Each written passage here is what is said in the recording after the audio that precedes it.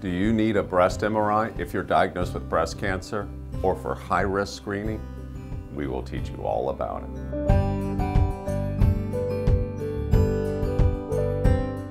Breast MRIs are used more and more for newly diagnosed women. To learn more about your breast cancer before you have surgery, it can help with planning your surgery with your surgeon. They also play a role in screening women felt to be at very high risk for developing breast cancer in their lifetimes. MRIs are not perfect, but they are here to stay.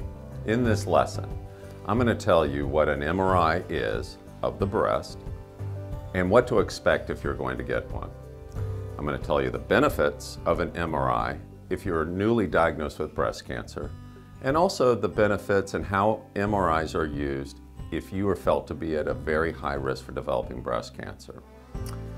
I'm also going to share with you the downsides of an MRI and when and how to ask your physicians about whether you will benefit from a breast MRI. So let's get started. What is a breast MRI? You've heard of MRIs of the back or the arm or the leg or the joint or the brain. MRIs of the breast is a neat technology that allows us to look deeper into the breast and find things that a mammogram and ultrasound may not see. If you're going to undergo a breast MRI, it is like every other MRI, and it cannot be done in an open MRI. So this is your classic lay down, go through a tube, lay down on your stomach, and the breast goes through an opening so the imaging system can see your breast. You do have to have an IV and a little contrast to get a good breast MRI. It's well tolerated, but if you're claustrophobic or you are really obese, then you might not fit into a breast MRI machine. Why a breast MRI if you're newly diagnosed with breast cancer? Well, once you're diagnosed, usually with a needle biopsy, you go and you visit your breast surgeon to outline your treatment plan. Breast MRIs are being used more and more before surgery for surgical planning and to find other things. So the biggest benefit of having an MRI before you go to surgery is that it can give more information about your breast cancer, the size of it, the shape of it, maybe extends in areas that we don't see on mammogram or that we cannot feel. It can find in about 15% of women another breast cancer in that breast that we don't otherwise know about, that we haven't been able to find yet. And it can also detect a breast cancer in the other breast in about 3 to 5% of women. Not everyone benefits from an MRI, or some benefit more than others. Those that benefit the least are the elderly, women with very fatty breasts. That doesn't mean bigger, it just means their breasts have less dense tissue within it. And women that are claustrophobic, very difficult to get through a breast MRI. But those that benefit most are younger women. Younger women have denser breasts, and women with very dense breasts, we can really see into the breast better than we can with a mammogram or ultrasound. If you have the breast cancer gene, the BRCA mutation, that is a good reason to get a breast MRI, especially before surgery. There are other indications, but it's being used more and more before surgery to help plan out your breast cancer treatment.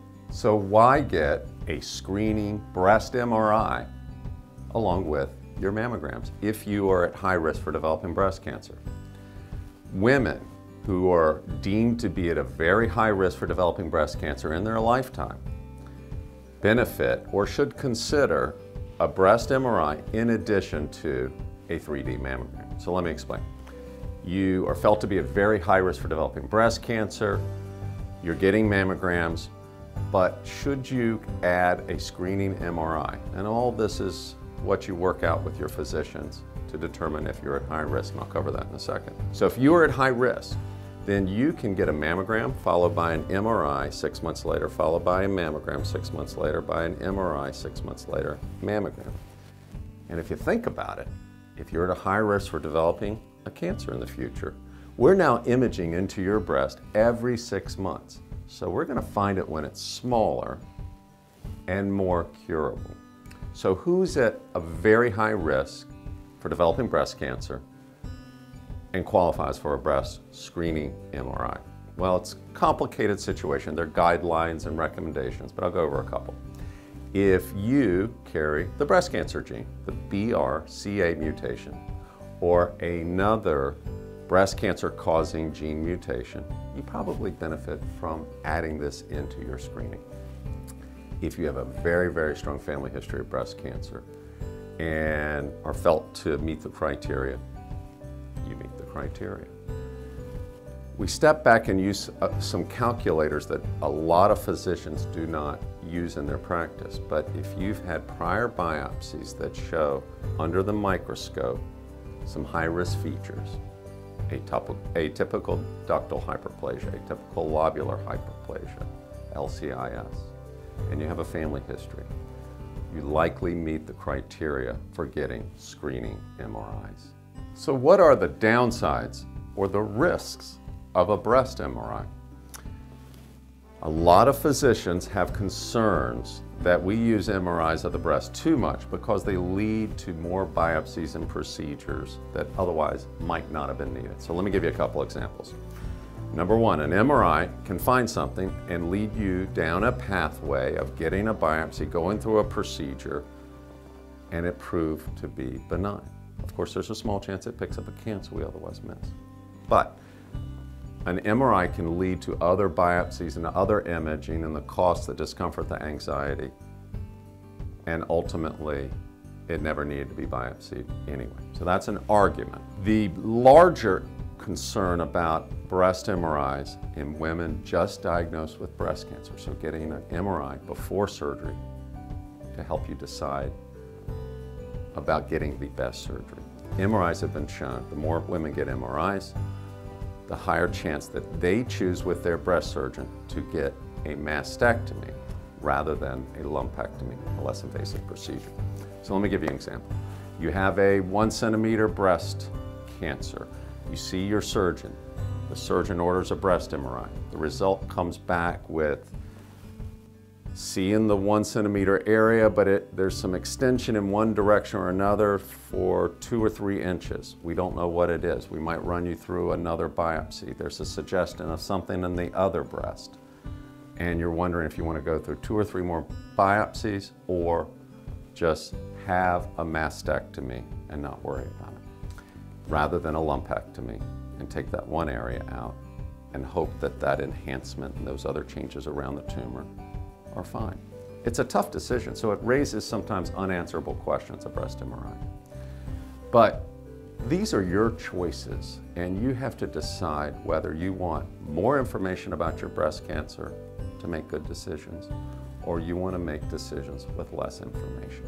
So when and how do you ask for a breast MRI?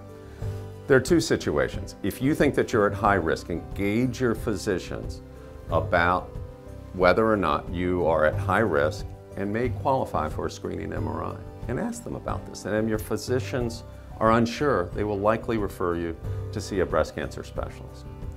If you were diagnosed recently with a breast cancer and you have not had surgery yet, and you're talking with your breast surgeon, ask them, will I benefit from a breast MRI before surgery? Will it find other things that we would otherwise address differently with surgery and other treatments? Most breast surgeons feel a preoperative MRI is generally a good idea. It is not a perfect study and can lead some to unnecessary procedures. But do you want to know everything about your breast cancer before you treat it? Engage your breast specialist and physicians about the benefits and risk of a preoperative MRI, and also engage your physicians about whether or not you will benefit from a screening breast MRI if you're at high risk for breast cancer. To learn more about breast MRIs, visit the Breast Cancer School for Patients, where we actually teach you everything you need to know. We're here to help you get the best possible breast cancer care in your community. Register on our website to get our list of questions to prepare you for your next doctor visit.